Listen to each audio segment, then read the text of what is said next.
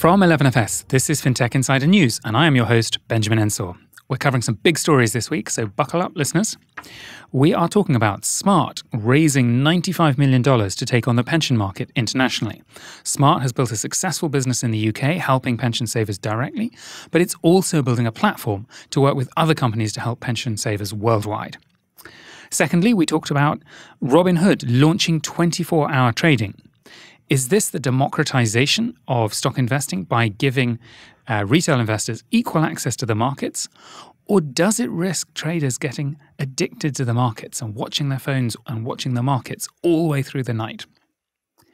And former UK Chancellor George Osborne is to chair an Italian investment firm. George Osborne has taken on a large number of jobs, so we talked about how many jobs is too many and what would the panellists' favourite dream second job be. So you need to guess which one of our panellists said they wanted to be a presenter on UK children's TV programme Blue Peter. So we'll get into all of this and much more on today's show. So let's dive in. But first, a few brief messages. We'll be back shortly. Hello, lovely listeners. We just wanted to let you know that Global Processing Services, otherwise known as GPS, the payments platform trusted by the leading issuers to process billions of transactions a year, have changed their name to Thread. Why Thread? Well, Thread because their tailored payment processing solutions are the thread that connects payments innovators of the future. Thread because they are a true partner, becoming part of the fabric of your business as it grows. And Thread because, well, it just feels right. Find out more at thread.com. That's THREDD.com. Thread, weaving payments magic. Hello and welcome LFG people to Fintech Insider, Blockchain Insider, 11FS Spotlight, 11FS Explores, Open Mic Night, After Dark. Through our podcasts, videos, newsletters, and live events, we have a direct line to a truly global fintech community. So if you're looking to sponsor and collaborate on content that connects with everybody from fintech beginners to the biggest VCs, then chat to our team at sponsors@11fs.com or visit 11fs.com to find out more. Long live the community.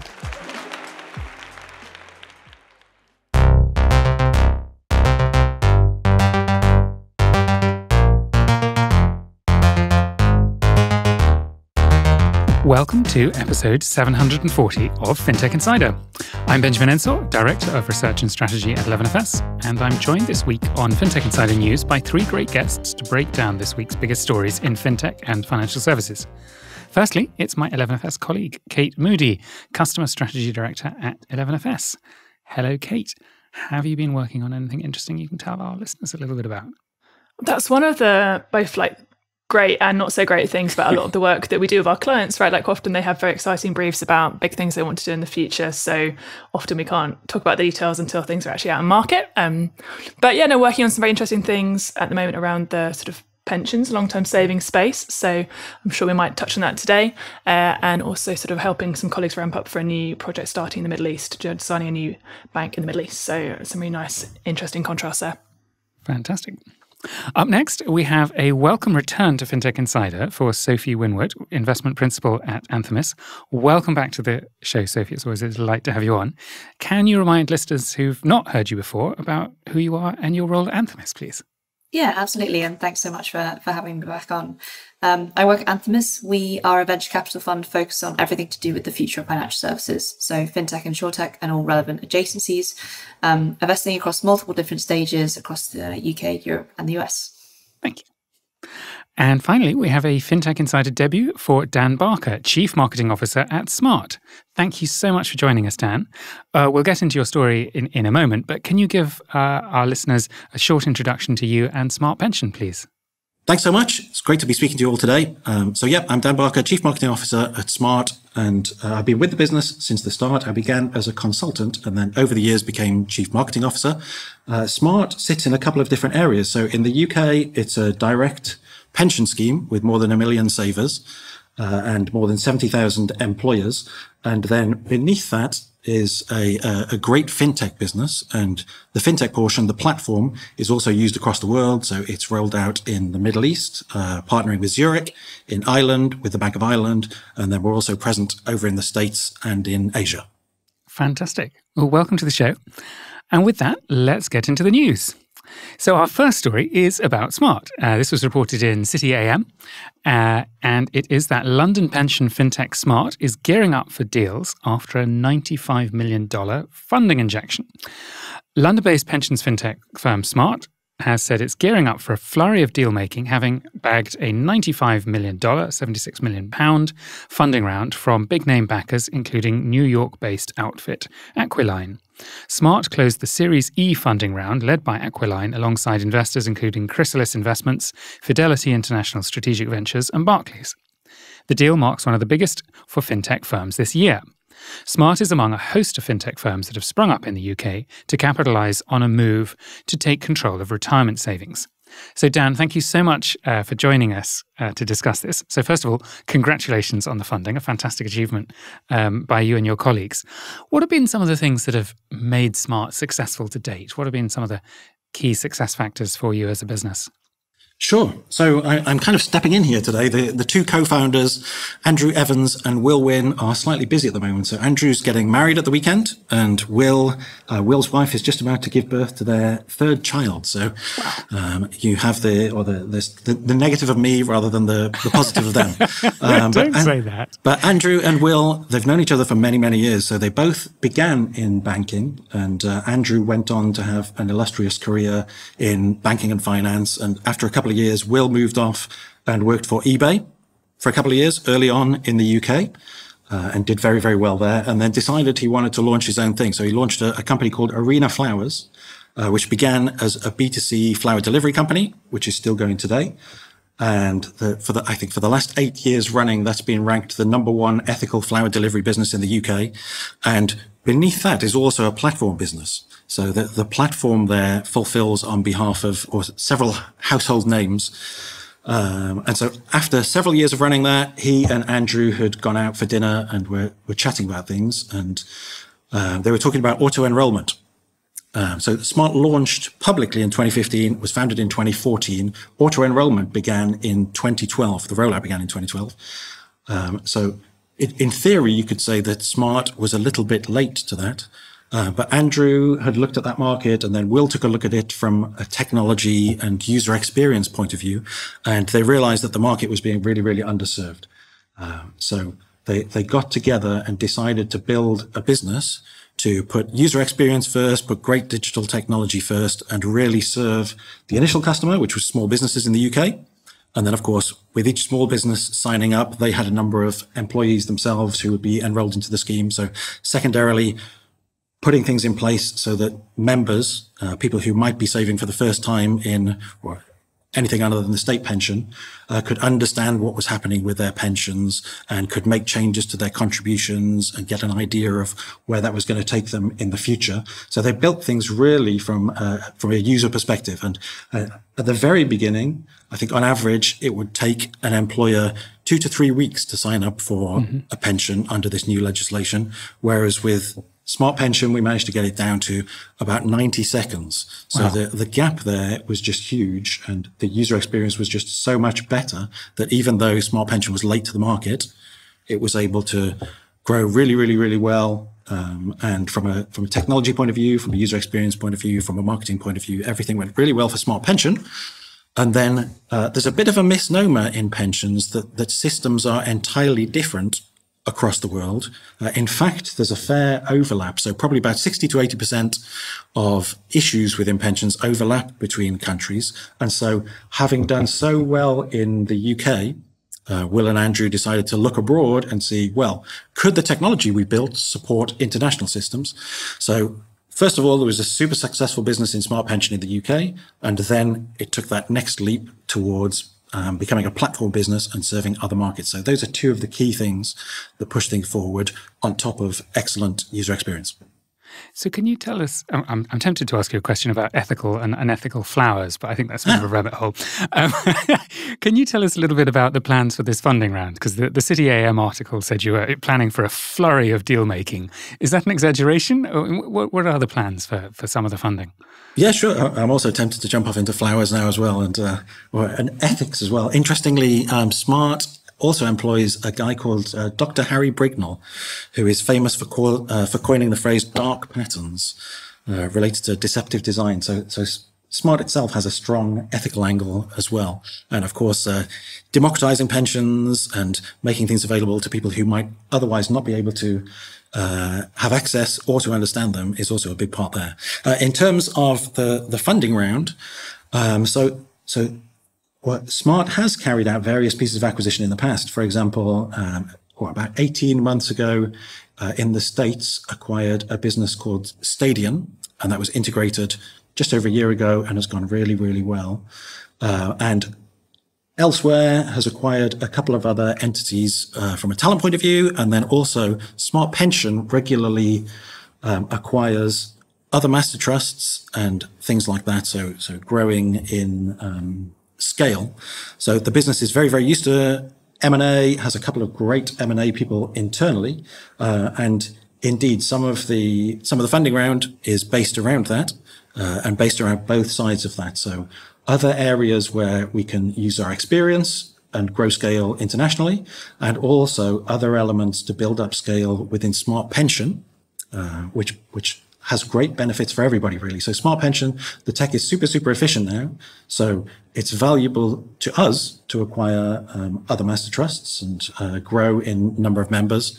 But it's also super beneficial to employers and to the employees, because of course then you have the shared resources of trustees and things like that. So rather than having to spend twice on things like that, you get the benefit of that. And in terms of value, we try to pass as much of that back as possible to those employers and those members in fees. And so there's a good example of that. There's a master trust acquired last year, and each of the employers within that was paying a monthly fee, and they no longer pay that fee. So there's a great saving for them. And then, of course, from an investment point of view, growing the assets there is very, very useful and helps in terms of deploying that to the benefit of all the members.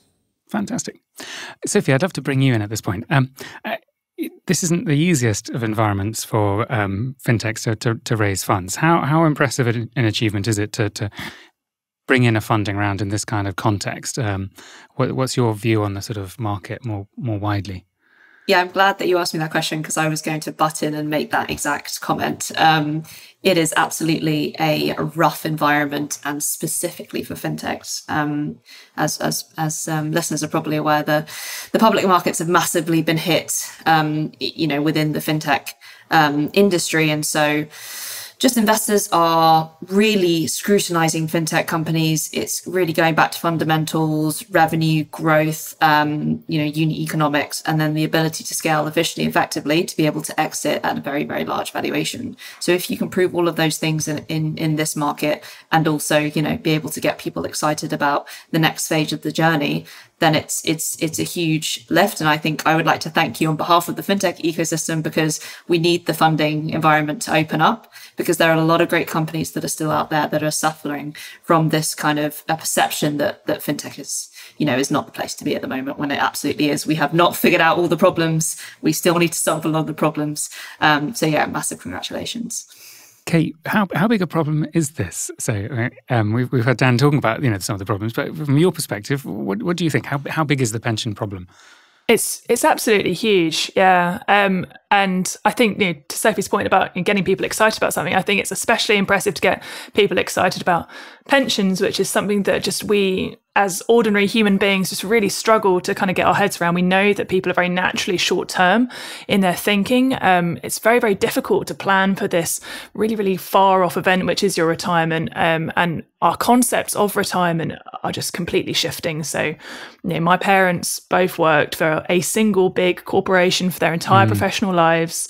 They retired depressingly early by my standards.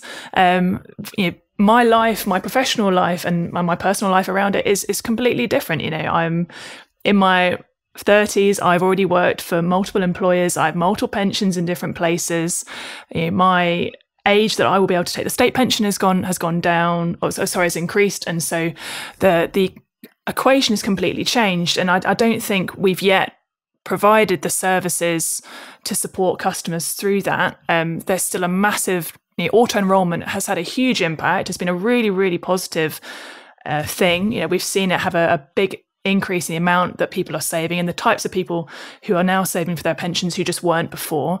But there's still even further to go, like the deficit between the amounts of money that people are saving and the amounts of money that people are expected to need to live a life that they want to or expect to in their later life is still huge. So yeah, we definitely, I'm always excited to come across companies like Smart that are trying to tackle this space. It needs to be tackled. It's a huge personal issue for individual customers, and it's a huge societal issue for us as a whole in the UK and other parts of the world. So we need to be able to not rely on the state to financially support us in our old age. We need to build our own savings and investments to get us there as well. So yeah, it's a huge problem, and one that customers, I think, are still looking for help with, definitely.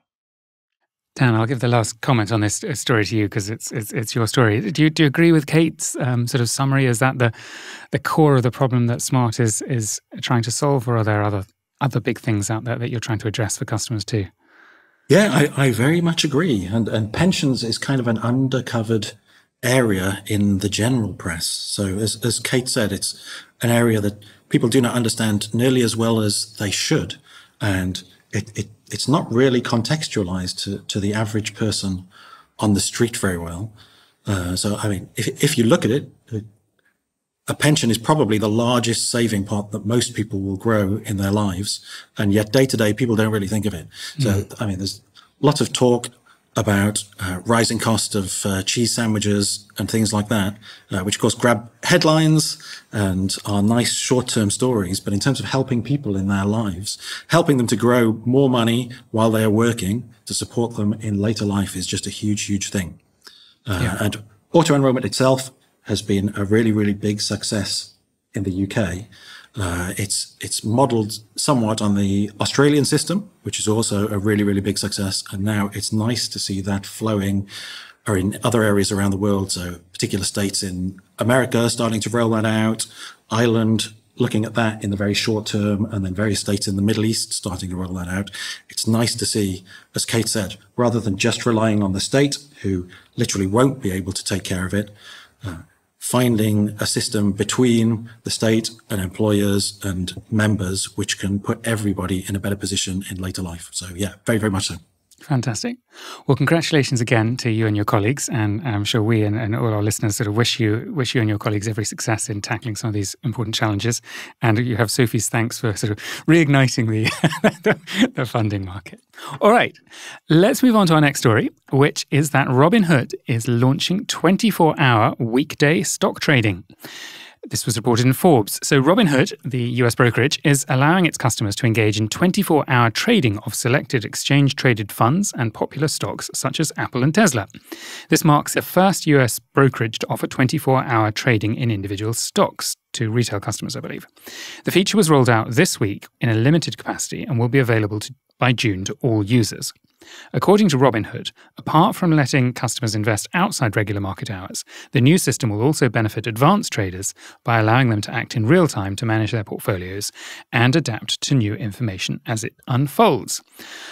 Before I come to our panelists, I'm just going to report what you, our listeners, said. We asked you on LinkedIn whether you thought this was a good idea or a bad idea. 46% of you said you thought it was a good idea. 26% said it was a bad idea. 29% were unsure.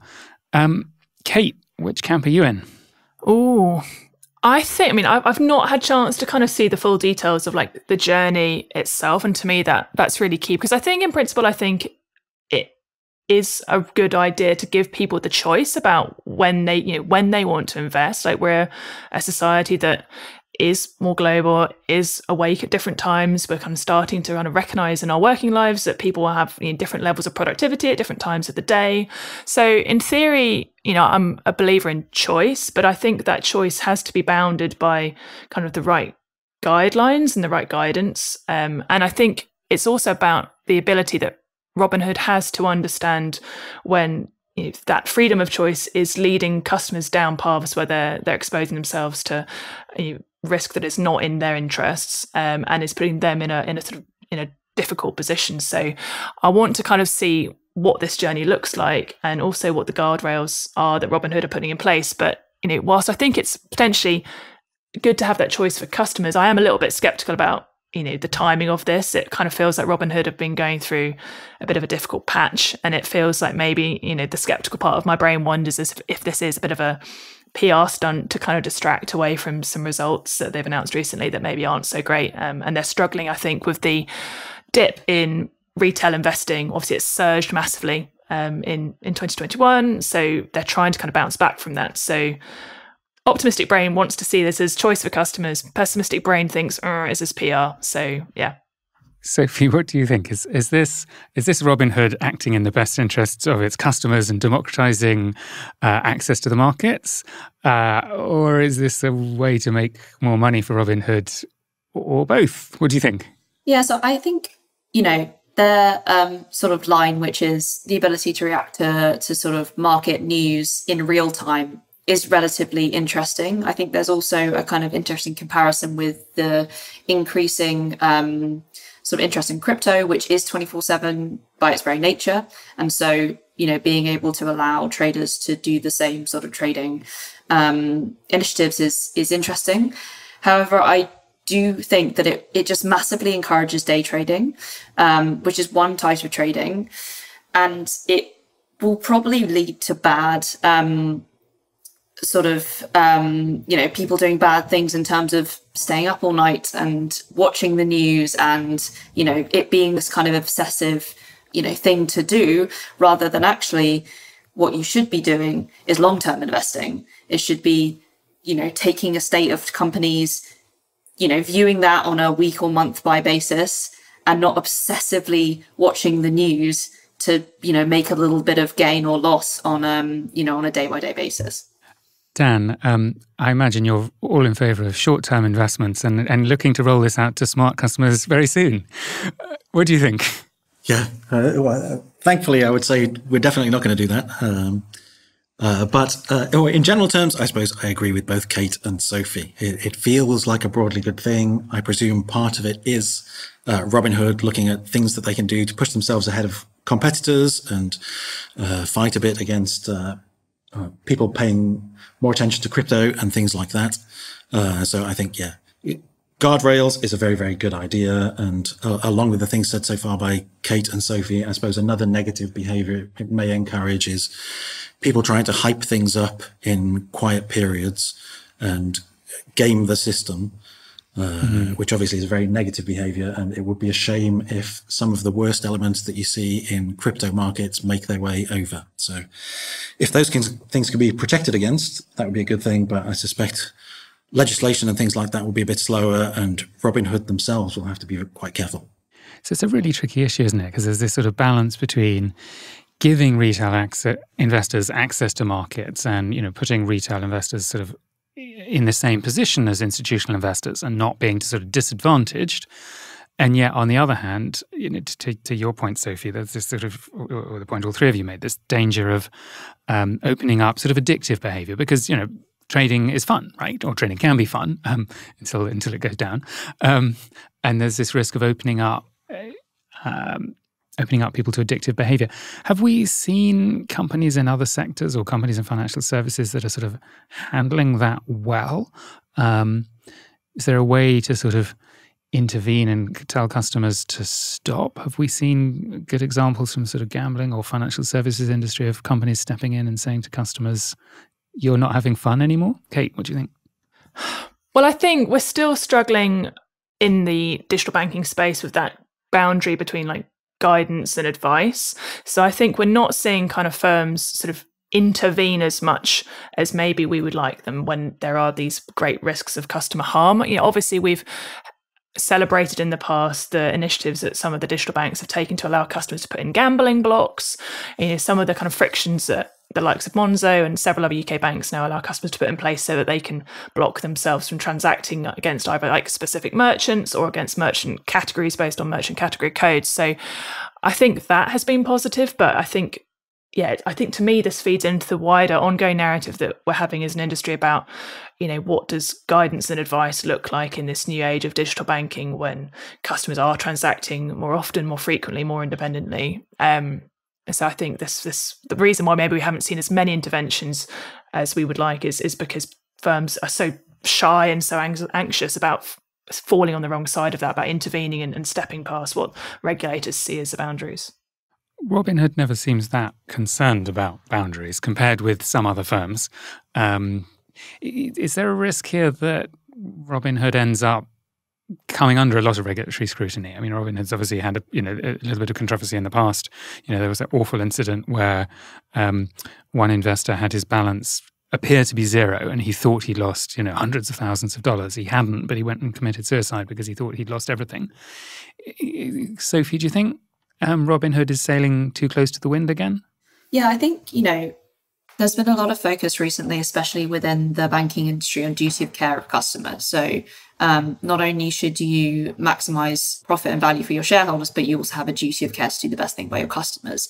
And it feels like these technology companies that are pushing boundaries and trying to be innovative may sometimes feel like they're not having that duty of care as much as the kind of larger, more regulated banks. And so I think that there is a balance between, continuing to innovate and be front runners, but also, being ahead of regulation, which is always going to be slower than these fintechs. And do you put duty of care above growth and profit? And that's very difficult in this environment where your investors are saying to you, we need to be, continuing to grow and improve our unit economics and being seen as a front runner. It's a difficult balance, but I would want to believe that customers should always come first.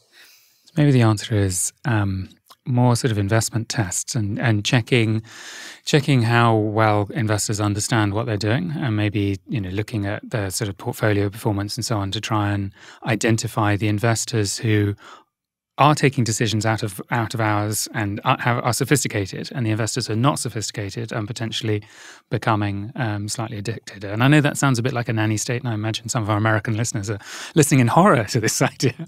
But there needs to be some kind of guardrails in place, right? Well, let's move on. So we're going to take a quick break. Before we break, a quick reminder that none of what we say is financial advice. So we're not advising you to day trade or to buy stocks out of hours. That's a decision for you to make for yourselves. So we're just going to take a pause very shortly, and we will be back soon. A lot of you know 11FS for our chart-topping podcasts, our events, videos, reports, and a bunch of other cool stuff that we do. But what a lot of you don't know is that this is just all our side hustle. We do so much more than that. At 11FS Ventures, we're partnering with ambitious businesses around the world to design, build, and launch truly digital financial services. We are building banks, shaping new propositions, and growing existing offerings that change the fabric of financial services. And our design, research, strategy, and engineering experts are working to improve your customers' relationship with money. To find out a little bit more, check us out at 11fs.com/ventures. Welcome back. Before we get to the second half of today's news, a quick note to go and check out the latest episode of our Fintech Insider Insights show. Could mortgages as a service mark the future of home buying? I was joined by great guests from Molo Finance, PEXA UK, and 11FS to discuss this question. We had a fantastic chat on what embedded finance could bring to home buying, but also a robust look at some of the challenges in the way. So go and check that podcast out wherever you got this one. So let's get back into the news. Tiger Global is looking to cash in part of its $40 billion portfolio of private companies, according to the Financial Times. Technology-focused hedge fund Tiger Global is exploring options to cash in a piece of its more than $40 billion portfolio of privately held companies, according to reports. The New York-based investment group is working with an advisor to tap the so-called secondary market to help return money to some of its investors. Over the past few years, investors in fast-growing companies such as Tiger Global have been able to realize gains by taking companies public. However, initial public offerings have slowed over the past 18 months as investors grapple with wider inflationary pressures and stock market volatility. Sources told the Financial Times that other large venture capital firms have also been studying similar sales of parts of their private portfolios. Sophie, I'd love to bring you in as a venture capitalist. What is the secondary market, and how common practice is this in venture capital to sort of turn to the secondary market? Yeah, absolutely. So obviously got two markets, the primary market and the secondary market. The primary market is when new securities are issued for the first time. So, for example, when Smart raised their most recent equity round, a new security is issued. Secondary market is where a previously issued security or equity is then traded between investors. Now, it's actually not that uncommon in the venture capital industry at the moment, but it's used during a current funding round where you have a price in place. And it could be for various reasons. You could want to sort of buy out maybe some previous angels, clear up the cap table, maybe give the founders some liquidity as companies are staying private for longer. It could be the ability to sort of cash in some of their equity along the way. However, the interesting thing about what is happening with Tiger Global here is that it is not at a funding round. So we do not have a valuation for these secondary equity positions to be traded. So I think it's going to be an interesting and relatively, I imagine, complex and long process to get rid of some of these positions. Because Tiger Global is sitting on some quite interesting investments, isn't it? Because it was an early investor in quite a few sort of Chinese startups and so on. So it's got, it's an interesting portfolio, but tricky to value. Yeah, I mean, it's got holdings in Stripe, in Databricks, in kind of, as you said, a lot of kind of very sort of well-known Chinese tech companies. It sort of was one of the first big growth investors taking this interesting approach, which is large tickets into companies that are sort of pre-IPO or a little bit before that. And you are actually taking quite a lot of risk out of that because, like you said at the beginning, they were sort of taking these companies public. So, lower risk, lower return, but kind of also, they had a playbook. Now, as you say, IPO markets have frozen. And so you're not getting those liquidity events. And I imagine their investors are looking for some of that cash to be returned. And with the line of sight of IPO markets unfreezing, unknown, then this is a way to generate liquidity. But at the moment, in terms of prices and valuations, the prices that they're going to get for these is likely to be very unfavorable compared to potentially when they got in. Dan, I'd love to bring you in here. So obviously you've just raised a whole bunch of funds from venture capital firms and others. How much are you sort of choosing your investors as much as they're sort of choosing to fund you? And how would you feel if sort of one of the venture capital firms sort of sold their stake in Smart off to someone else almost sort of how do you feel about your relationship as a company with some of your venture capital firms? Yeah, it's an interesting question. And or as Sophie was saying earlier, it's been an interesting time to try and raise funds over the last year or so, whereas previously lots of things were based largely on the opportunity ahead. They're much more around things like annual recurring revenue and profitability and all of those kind of things at the moment. Smart is in a super good position in that Smart Pension and the UK business has already reached both scale and profitability. The tech side of things is slightly less proven than that, but of course is already present in a couple of places around the world. So as Sophie said, Will and Andrew, the founders, and Owen, who heads up the finance side of things, have done a super, super good job in terms of working with investors and putting us in a great spot. So from that point of view, having a great business puts Smart in a really good position in terms of choosing who to work with. And as Sophie said, in terms of secondaries, when there is a round, when there is an active round, it's quite a common thing. I think for us, we won't be in that position, thankfully, for the next while of having an investor looking away from us. But I can see that for some companies, it would be a worry if they have someone who was previously very, very supportive, who's disappearing, and perhaps it shakes up the board and means their future path is in a very different position to where they thought it might be. Sophie, I want to pick back up on that comment you were making earlier about the sort of the invisible end of the sort of IPO freeze, and the sort of question about when we might get back to a time when fintech companies in particular can hope to float successfully on the public markets. How big a problem is that for the venture capital industry? Because presumably, there's lots of funds in venture capital funds that are currently invested in all sorts of companies, including companies like, Stripe, as you said, or ByteDance, that are, well established, TikTok, Zona, right? Really well established companies that could raise funds from probably a wide variety of places. Does that mean that the sort of venture capital industry is almost getting sort of stuck because it can't release capital and therefore it can't invest in new, earlier stage startups? How big a problem is this? So the problem is really, to be able to raise your next venture fund, you need to have returned capital and multiples to show those current investors that, yes, you will get your money back and you will get a certain times your money back. Otherwise, why are you going into this relatively high risk asset?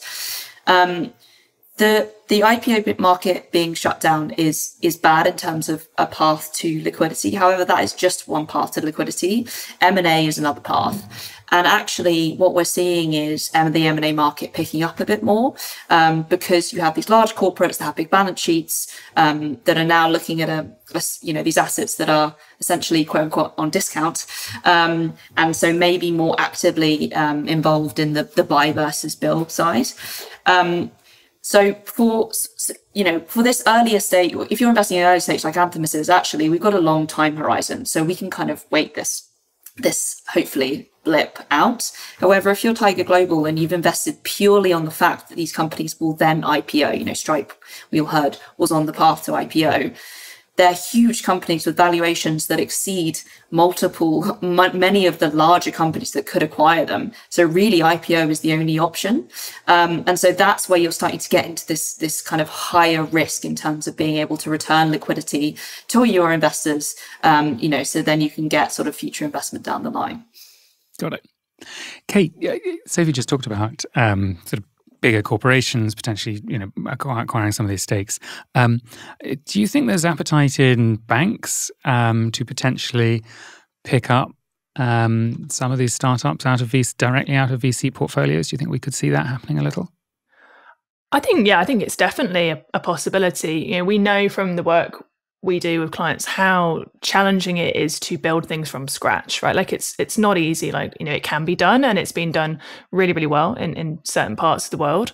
But I think there's definitely a tendency in big companies to want to kind of accelerate things. So they want to, the market is changing so rapidly. Some of these organizations, I think, just have no chance of catching up unless they get some sort of head start. So I could definitely see, as Sophie says, in this environment where you might pick up a discount, to use that term again, that it might be more appealing than ever. And we know that if we talk about banks specifically, banks are still trying to work out their kind of long-term strategies. Do they build things themselves? Do they make acquisitions? Do they partner?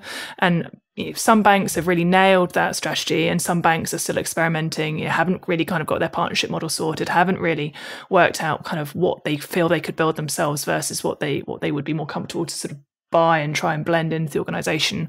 So yeah, I'm really intrigued to see how it plays out. Fantastic. All right, super interesting thoughts on that.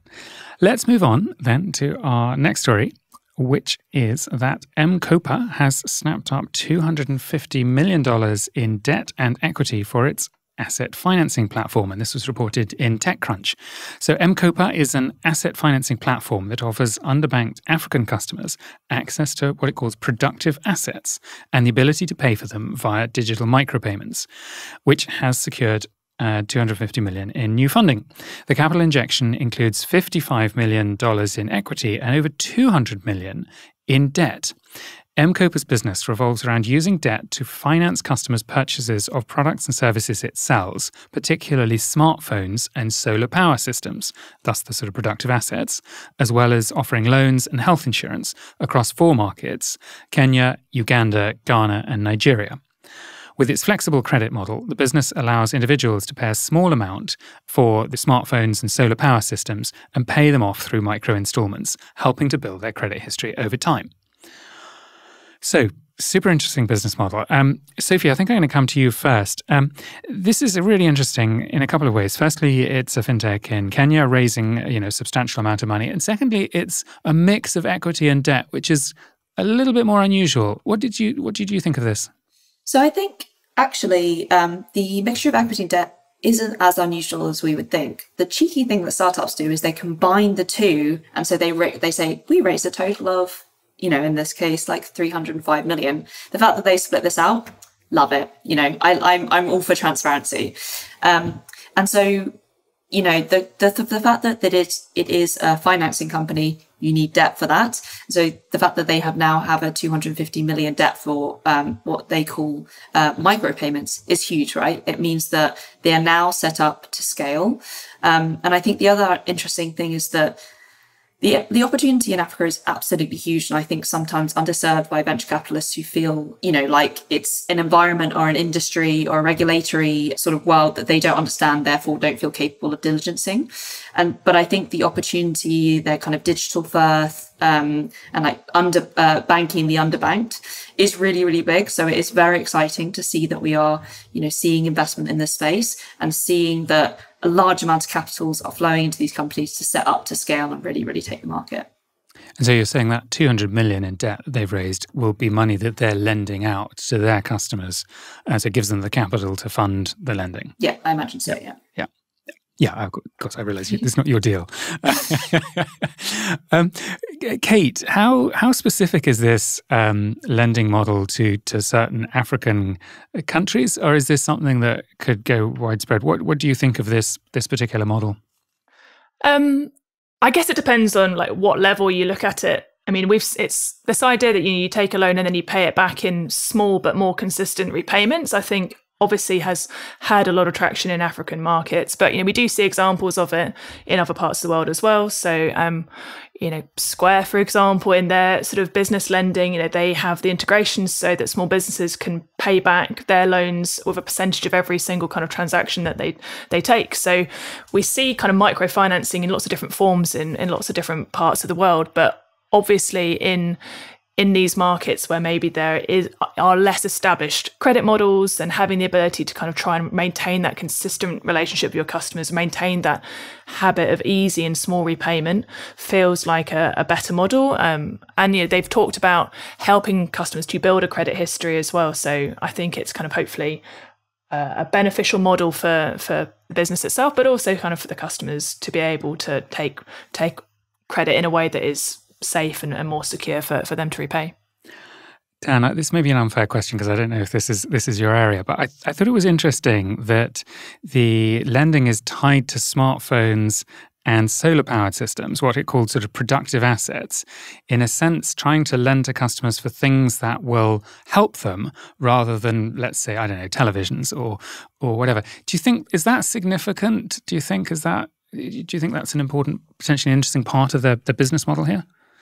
I don't know. You were talking about it a bit earlier about nanny statism and things like that. It feels like it blurs a little bit more over into that, because I guess there are other productive things in people's lives other than phones, and telling people what they should be lending money for specifically feels like it could be a bit harsh in some places. But I think the overall idea of it is a great thing. It feels like it uses the best of technology and the ability to scale things to offer something to people that they would not have otherwise. And as long as it's handled well, then I think it could offer improvements to people's lives, and that's always a good thing. So in a sense, it's a similar principle to some of the elements of Smart, in that if you get a platform right, you can roll it out very, very broadly and drive down the cost of service to people to their benefit. Yeah, it's definitely very interesting that it's in 4 different countries, isn't it? Kate? I suppose one of the things that I thought was interesting, I mean, they've described it about being productive assets. Again, I sort of agree with Dan, is it kind of a branding thing or is it? But I thought it was interesting that, because of the things that they are lending against, they do have the ability to, deactivate these devices or this equipment remotely if people don't make those repayments. So again, I think that is an interesting dynamic, that they're lending against assets where they have more control, not only about reclaiming that asset, but having that extra sort of stick to leverage against your customers if they're not repaying. So that to me seemed interesting. I was also wondering if there was a sort of credit risk dimension to it, that if they've sort of learnt over time that perhaps if you lend money to people for smartphones and solar panels, you're more likely to get it back than if you lend it to them for other assets, though I don't know that. Sophie, there was another interesting thing in here, that some of this debt financing was being led by Standard Bank, from South Africa, who've apparently sort of added some commitments around carbon reduction and so on to the terms of this loan, which is great to see, because it's good to see banks really trying to have a slight influence on climate change. Obviously, it's a drop in the ocean. Is that something you're seeing more widely, where investors are trying to sort of influence positive actions from companies? Yeah, absolutely. I mean, at Anthemis, we've always had one of our values is no zero-sum game. So, everything has to have a kind of positive impact and outcome in the world more generally. And I think we're seeing that specifically in the massive amount of capital that is flowing into climate solutions as well, and new funds that are being set up specifically to look at that side of it.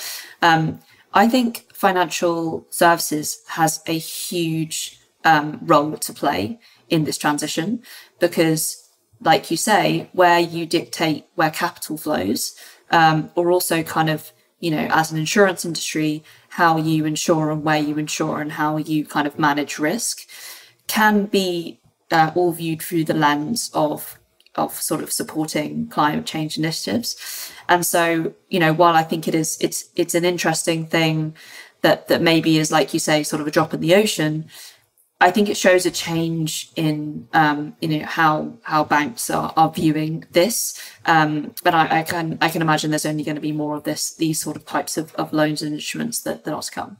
Yeah, and I didn't mean to be dismissive by saying a drop in the ocean. I merely mean there's a lot of work to do on climate change. 100%. But I got what you meant, and I agree with you, so don't worry. But great by Standard Bank for doing that, and setting a standard.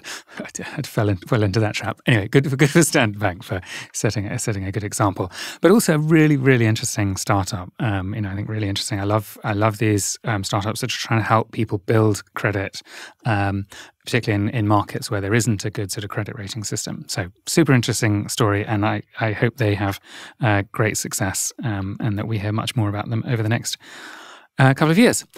Okay, so now we're going to move into the section of the show called Big Click Energy, which is a quick fire roundup of a couple of other stories that we don't have time to cover at length. Kate, what have you got for us? Yeah, so our first story in this section comes from This Is Money, and that is more red faces at Revolut after boss accidentally hits the wrong phone button, sparking a probe. Revolut said it was thoroughly probing a fiasco which involved its former UK head accidentally messaging a customer to say he'd be waiting for him in the garden with my shotgun. James Radford, who left the UK's most valuable fintech for unrelated reasons last month, inadvertently sent the message after receiving several complaints to his personal mobile. The irate customer sent a slew of text messages and voicemails to Radford after their Revolut business account was frozen. Radford, who was key to the platform's fight for a license, had meant to text someone else, "Don't worry, I'll be sitting in the garden with my shotgun waiting for him." It is understood this was regarding a suggestion the individual could approach Radford in person. A Revolut spokesperson said, "We take allegations seriously and are investigating thoroughly." We were having a chat before we started recording about accidentally sending people things you didn't want to send them. Obviously, I don't condone threatening anyone with shotguns, but I do kind of feel a little bit sorry for him. Receiving complaints to your personal number isn't fun at the best of times. And it's obviously a very turbulent time for him. And who hasn't accidentally called or messaged somebody they shouldn't? But obviously, not great, and good to see that Revolut are investigating it. But I think the story I'm more interested in here is around a sort of now kind of increasingly established pattern of executive or sort of senior staff exits at Revolut. We're seeing kind of quite a drip of stories. So their chief financial officer has also just left the firm for personal reasons, and his exit follows on from the departure of a number of senior employees kind of in the last year, kind of seemingly concentrated around the sort of risk and compliance space. So their UK chief risk officer, their UK head of regulatory compliance, and their UK money laundering reporting officer. So obviously when you see churn like that, you can't help wonder what's driving it. Obviously it could just be natural team churn or something else, but yeah, I'll be keeping my eyes on it. Thank you. And one from me comes from India, which is that ZestMoney's founders have resigned in the wake of a failed sale. The founders of ZestMoney have resigned weeks after the Indian buy now, pay later firm's planned acquisition by Walmart-backed mobile payments giant PhonePe fell through. Chief Executive Lizzie Chapman CFO and COO Priya Sharma and CTO Ashish Anantharaman have all stepped down, according to an email sent to staff. PhonePe walked away from a deal pegged at between $200 million and $300 million, despite the fact it would have secured PhonePe a long-coveted non-bank financial company license in India. According to their sources speaking to the Economic Times, PhonePe was concerned about ZestMoney's business model and debt liability, as well as India's increasing regulatory scrutiny of digital lenders. So this is a sorry story. I always say it's easy to lend money. It's very hard to get it back. And we're seeing a number of buy now, pay later firms really struggling because they lent out a lot of money and they're struggling to get it back. ZestMoney is in some financial trouble. That was partly why they were keen to sell to PhonePe. PhonePe has actually taken on a number of employees from ZestMoney.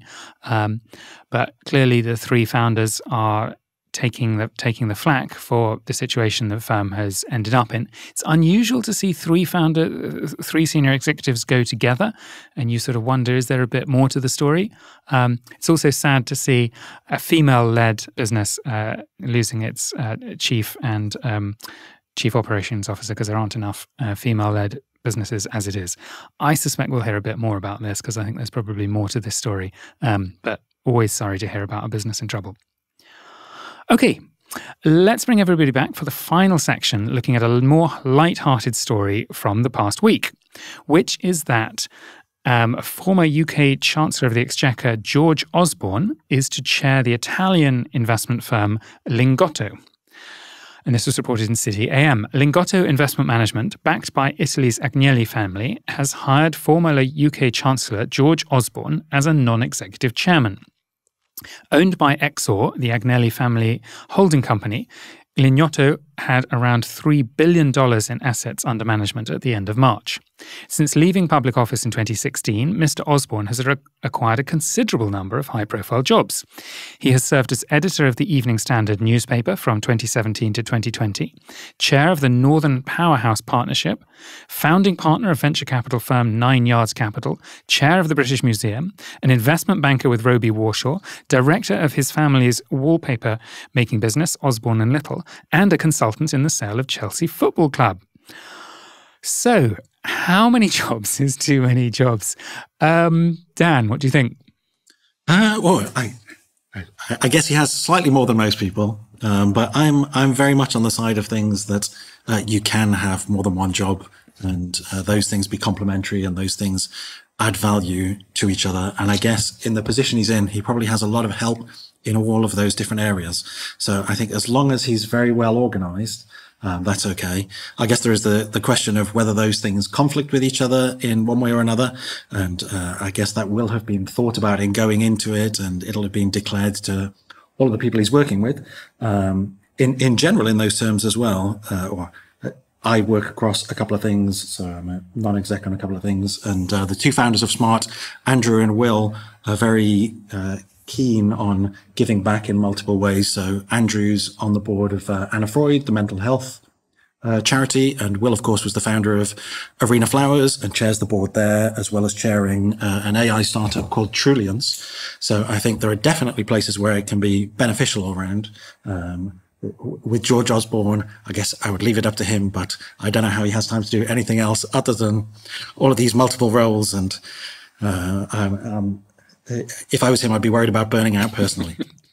Sophie, what do you think? I mean, do investors worry about executives having too many roles? Do you worry about executives in some of your portfolio companies getting distracted? What do you think investors will think of this? Yeah, I think we would have to have a very strong reason why anyone on the founding executive team was doing anything else than the business, especially when you're giving them millions of pounds. You quite want it to be focused on the thing that you're giving the millions of pounds for. However, this is a NED role, so or non-exec chairman, so obviously it's not as sort of time intensive. I just think it's mad how different these jobs are. I sit on a couple of boards, but they're all fintech companies. I can imagine an editor versus chair of the British Museum versus a VC is relatively different skill sets. So and wallpaper, right? very different. So I just be interested to see how he takes learnings from those industries and carries them across. Kate, what did you think? The Agnelli family owns Juventus Football Club. What do you think is going to happen next? Yeah, I mean, maybe he's going to pop up in the stands. I don't know. Maybe I feel like he couldn't be a football manager. Surely, that would just be too much. But I don't know. Maybe I feel like public schoolboy confidence still gets you an alarmingly long way in public life in the UK. So I suspect probably the main thing that links all of those roles is the fact that he's prominent and probably very intelligent and also very, very confident. So that goes a long way. But yeah, I mean, I hope he doesn't go into football. That'd be quite depressing. I think when you said confident, you mean overconfident. However, I'm not going to correct you. If our panel was going to pick up a second job, what would be your dream second job? And it sounds like Dan and Sophie already have a second job. So let's say you had an unrelated second job.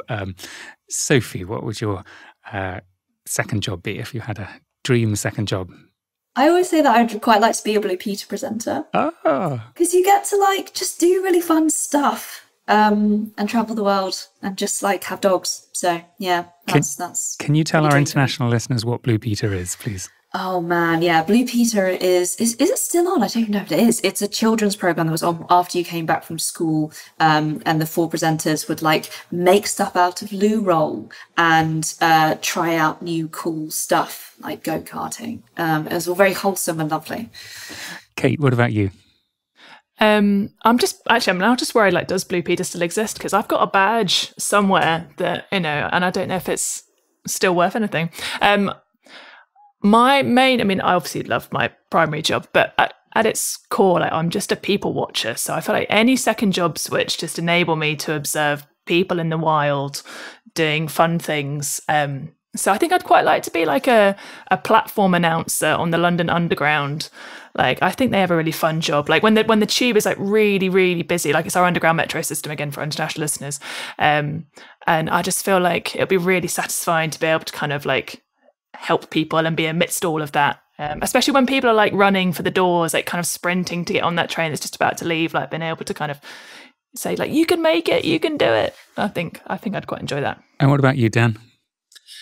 So I'm terrible. Both my parents were social workers and led lives helping people push forward their lives. So I always feel slightly guilty that I don't do enough of that. So for me, I'd probably do something like work for a homeless charity, help people get back on their feet and move forward with things. Oh, fantastic. I could not do Kate's job because that would be underground and I would hate not seeing natural light. I think if I had a dream second job, it would be something like a forester. I'd like to be outside doing active things. I spend too much time in an office. And apparently Blue Peter has been running for 65 years and is still running, Kate. So you can set your mind at ease. Phew. Okay, well, that wraps up today's news show. Thank you all so much for joining me. It's been fantastic having you on.